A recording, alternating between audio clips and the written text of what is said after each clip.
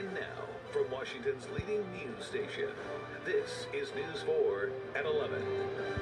Tonight at 11, new details on a foiled terror plot in New York. The suspect wanted to shake up the presidential election.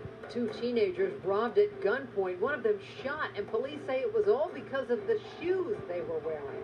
Also a News 4 exclusive, a bullet pierced through a family's home into the room of a sleeping toddler. Tonight we'll tell you how it got there and who's responsible.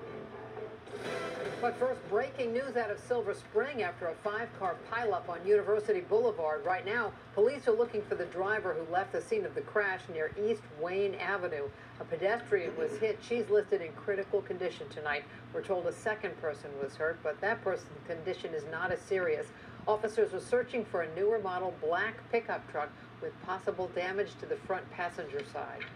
New developments now on the foiled terror plot in New York City. Tonight, a 21-year-old man has been accused of trying to set off what he thought was a bomb outside the Federal Reserve building just a few blocks from the World Trade Center.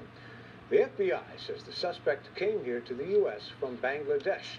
He was on a student visa, and he originally wanted to attack the New York Stock Exchange. He ultimately wanted to disrupt, he said, the presidential election. Kurt Gregory has our report. Federal officials